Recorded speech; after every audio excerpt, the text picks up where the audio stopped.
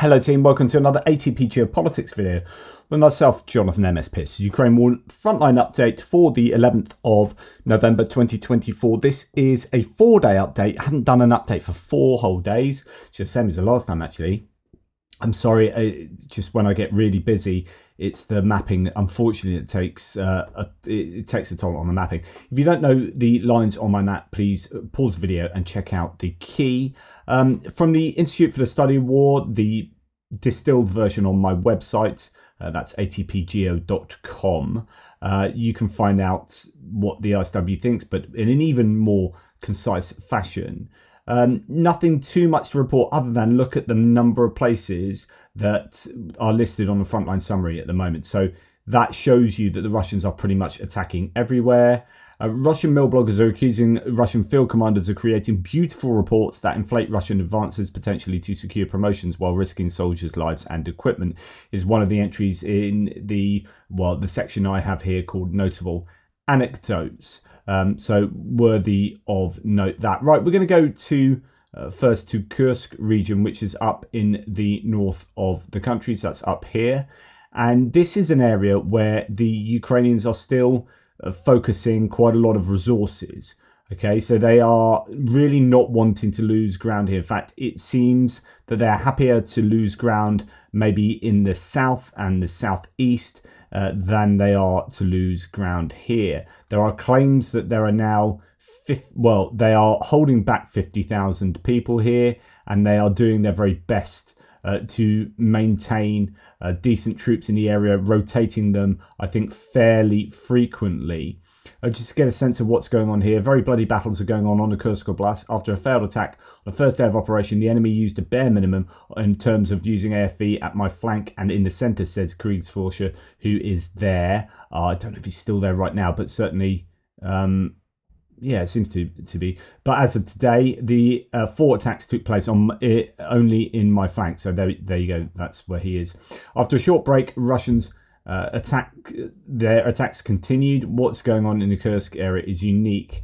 On the 9th, for example, they used 4 BMD, 4 Ms, BMP3s. Somehow they managed to reach our positions. When they dismounted infantry, they started retreating, and 1 BMD-4M was destroyed by our tanks. Somehow our 2 tanks were coming back from the task. Russians didn't see them. Tanks also didn't see the enemy. Only when the Russian armed forces dismounted, 15 VDV stormtroopers and 1 BMD was destroyed by the tank. So on the 8th, the Russians lost 3 BMPs, 2 BMDs, 1 Akhmat, 3 to 4 BTR-82s and 272 B3. So that's a lot of equipment, and it seems to be par for the course. And then the day after, T-72, a Brem 1 and a BTR-82, and that's with just this guy's area. And then he goes on to talk about today, and it seems to be even worse. Today they use 4 columns, and we're going to look at this in a second, with AFVs and tanks. And he lists all the kit, including T-90Ms, a breakthrough tank, their best tank, and some older vehicles from the Soviet era. Very cruel fights are taking place in the Kursk area. Witness how the Russians executed 6 Ukrainian POWs. First column in the early morning, second column, and he lists all the vehicles in the third column, fourth column, so one after the other. Today they have lost on my flank 3 BMPs, 4 BTRs, T-80, T-80 BVM, 2 MTLBs, and 5 BMP3s. And then in the centre, T-72, BVM, BTR-82A, and 2 Akhmat MRAPs. So anyway, just to say, need to say that Russian VDV trying to use fog and a lot of smoke at the battlefield, and it really helps. Andrew Perpetua talked about this a lot, saying the Ukrainians really should use a lot more smoke than they do. Russians use it occasionally, and when they do, it's useful, obviously. But we are very lucky that they do it. They do a lot of banzai attacks. 2 days ago, 51st Regiment just dismounted 15 soldiers, and all of them were killed in action or wounded in action because of the drones. But it's only the beginning. They are withdrawing 104th Regiment from the 76th VDV Division from Zaporizhia Oblast and moving into Kursk. Same with some battalions from the 177th Marine Regiment. So the best Russian units are fighting and going to fight in Kursk Oblast. If you, so there you go. Really, I think goes to show how important both Ukraine and Russia see Kursk Oblast. This is a report that 2 Ukrainian POWs have been killed in the Kursk Oblast from Kyiv Independent here. The Prosecutor General's office reporting that, but Kriegsforscher talked about 6. Reports of murder, torture, and ill treatment of Ukrainian POWs are received regularly by Ukrainian authorities, but they have definitely spiked in recent months. Now, Ukraine holds off nearly 50,000 Russian troops in Kursk Oblast, says Zelensky, but it is the claim is also out there that the Ukrainians themselves are manning this with a lot of troops, and that they are rotating their troops every 10 days here, so they're almost getting better provision here than anywhere else along the front line. Now, you can argue that sucks, and it sucks to be, why aren't they doing that anywhere else on the front line? Simply put, and like I said at the beginning of the Kursk offensive, that taking ground here or controlling ground here is more important than controlling the same amount of ground down here.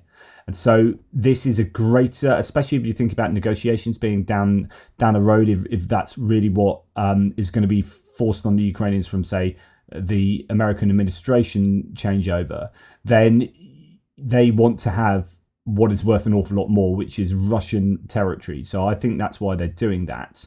You can disagree with that being a good idea or not, but I do understand it. Now, 4 days worth of fighting. There's a lot of fighting going on around here, which is Nova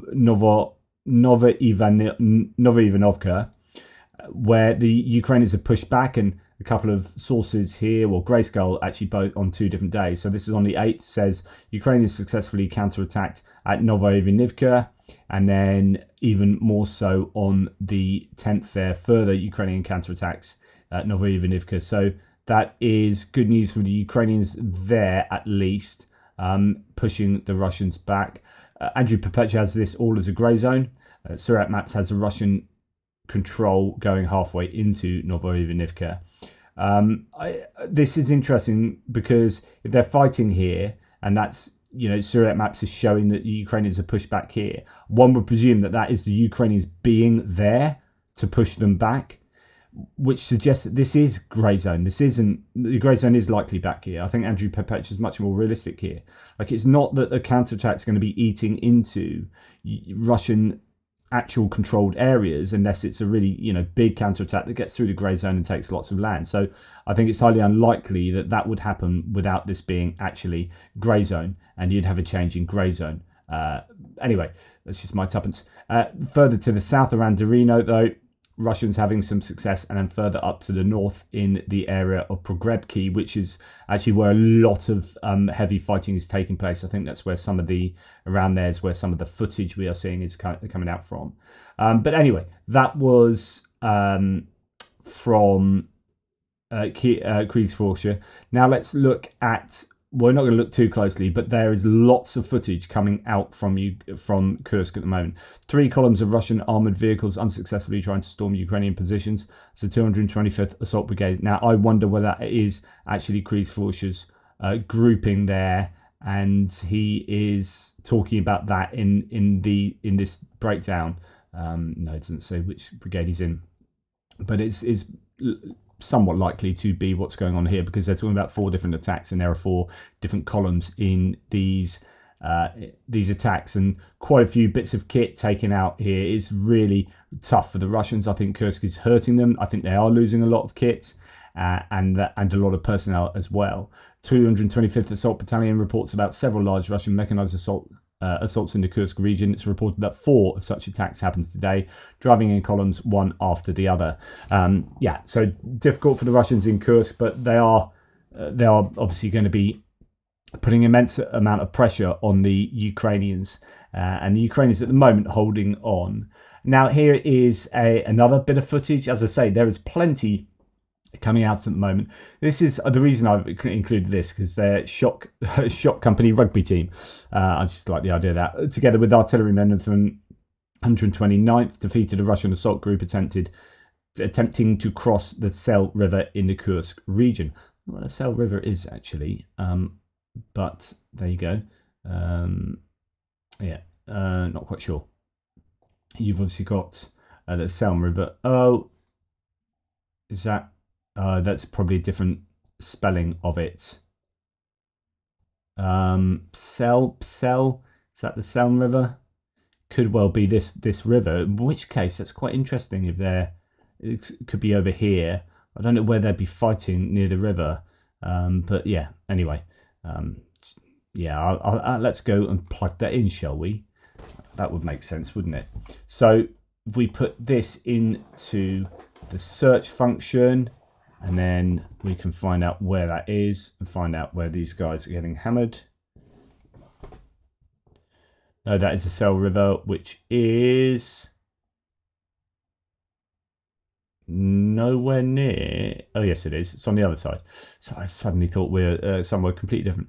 Okay, so this is, yeah, definitely near the front line then, over in the Prakovo area on the other side of the Kursk salient. So that is, yeah, Chikaskaya Konopelka sort of area where we have seen a lot of fighting previously. So obviously that's still going on. Russians trying to push through along this sector there. Anyway, that's what's going on in Kursk. I don't know that there's anything else to report. No, it's all all of the sources looked at. So when we come further to the east, we see that there are no changes over the last 4 days to the Vovchansk area or the Lipsy area, where the Russians have been slowly getting pushed back there, but stabilized for the time being. Now, as we come to the northeast, it's not too good for the Ukrainians up here. I think Kupiansk is under a lot of pressure. There's talk that Petropavlivka has fallen to the Russians, although we're not seeing that with the mapping claims. Here we go. Tim White, Russia says it's taking complete control of Petropavlivka in the Kharkiv region. In the last update from Deep State, the village was not under imminent threat, but it's looking now as though Ukraine's forces have pulled back to the river to defend Kupiansk, just 5 to 6 kilometers away. So that's that is the Oskil River as it comes all the way down there. So yeah, the Ukrainians pulling back maybe to the Oskil River around there.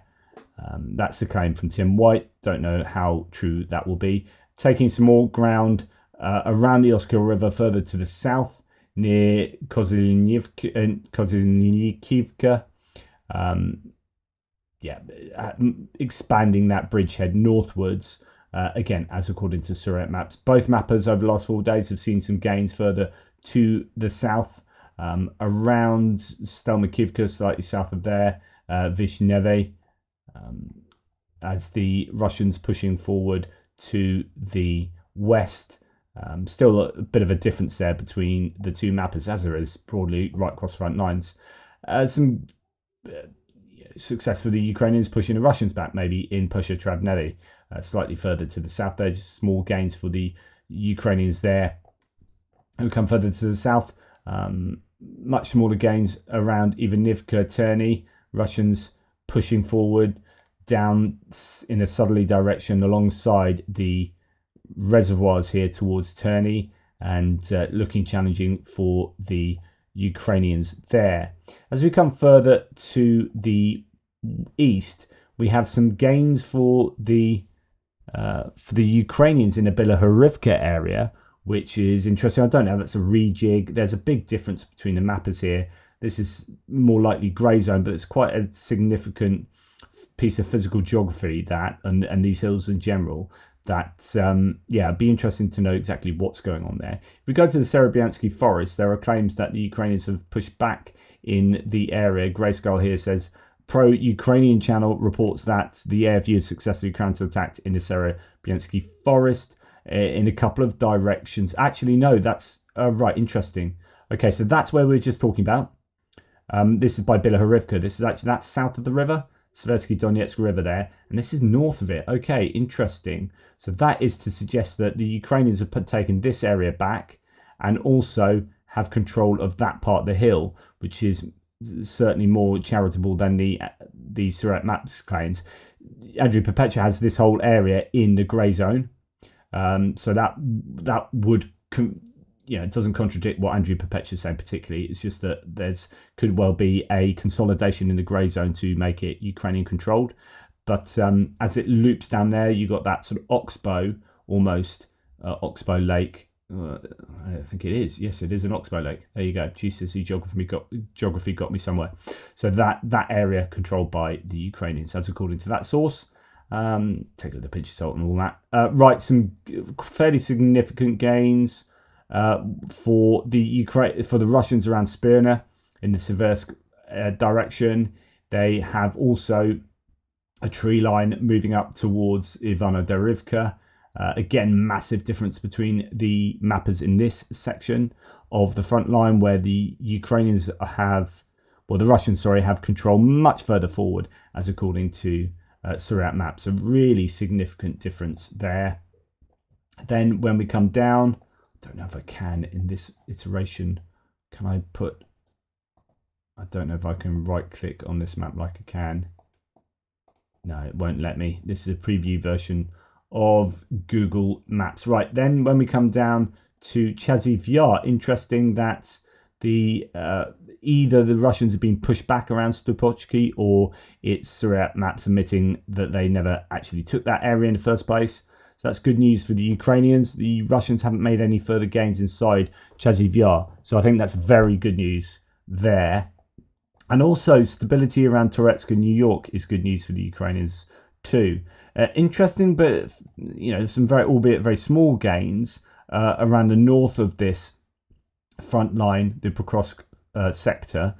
The Russians making some gains to the north of that sector in the tree lines north of Novoalexandrivka, and that's not something we've seen for a long time. Good news that there's still stability down here, because that's where the main Ukrainian trench is, and so it goes to show that fortifications work, right?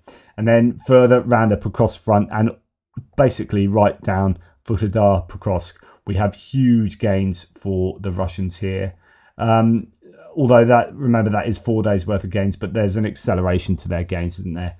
So north of Seledove, west of Seledove, Vishneve here, another Vishneve, Novoalexandrivka, Novoalexivka, almost the same, and further on to the south. So really substantial gains for the Russians as far as both mappers are concerned, but Suriyat maps still further to the west. The Russians are still further to west on Suriyat maps than on Andriy Perpetua's maps.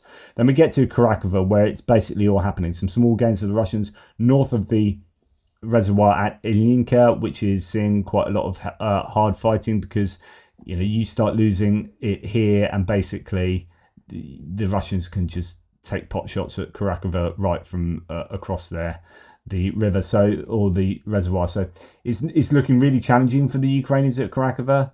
There is supposedly street fighting on the outskirts of Karakova taking place. Suriyat maps has that indicated, and some gains further to the south, and I'd say these are really substantial gains if they're true. Andrew Perpetua actually has that as well. So yeah, both of them agree, and that's a substantial 4 day set of gains there for both mappers. So that's not good news for the Ukrainians. But if we go back to Karakova, let's hear a few things about what's going on there. So the first thing is that the Karakova dam was detonated, as Russian forces have been seen on the outskirts, as I mentioned. This is a quote from Kiev Independent. Russian forces damaged the dam holding the Karakova reservoir in Donetsk Oblast. According to the governor, quote, this attack potentially threatens residents of settlements of the Vodcha River, both in Donetsk and Dnipropetrovsk oblasts, he said. Now, that is really challenging. So you've got the dam, I would have thought, is there. And then you've got a bridge across here as well, but it could be that there are certain different elements of infrastructure around there. But this is where, yeah, that's where your dam is. And that is taking a bit of a beating. Now, when it was first happening, people weren't quite sure who it was. It seems that it's the Russians that have been hitting that. As Darth Putin says here, somewhat tongue-in-cheek, although actually, no, not really. So Donald Trump said, I told Putin not to escalate. So there's this idea that Russia have been threatened. Putin's been threatened by Trump, saying you don't escalate or else. And it's interesting that 12 hours later, Russian forces have blown up the Kurakiv Reservoir Dam. Floodwaters are approaching villages in Donetsk region. So yet again, a potentially huge crisis developing as the Russians have escalated, blowing up a dam like they did at Novokukovka, where the world sort of sat back and went, that's an absolute travesty. ecocide, it's horrendous. It's going to affect so much going forward. It's a huge disaster, and then we promptly did nothing. Now, don't you dare escalate or else, and then Putin calls a bluff. And what does Trump do? I'm not really sure. Biden doesn't seem to be doing anything either. Okay, further to the south past Pobjeda and towards, well, I'd say towards Vuhledar, but look how far Vuhledar is now, away from everywhere. Absolute shocker. We have some considerable gains for the Russians, and then north of that Vuhledar front, again, further gains for the Russians.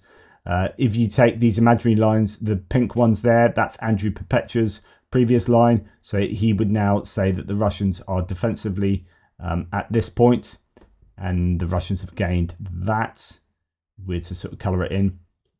Surret Maps has the darker pins, and you can see that just some smaller areas over here, but still significant under their control. Huge gains for the Russians further to the west.